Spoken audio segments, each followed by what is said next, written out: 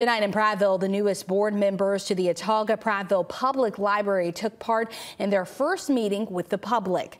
During the council's portion of the meeting, leaders voted to lift a moratorium on buying new books for the library. It was when public comment started that people were able to express frustration with the board. Since last year, controversy has followed the board, from appointments by the county commission to the removal of some books.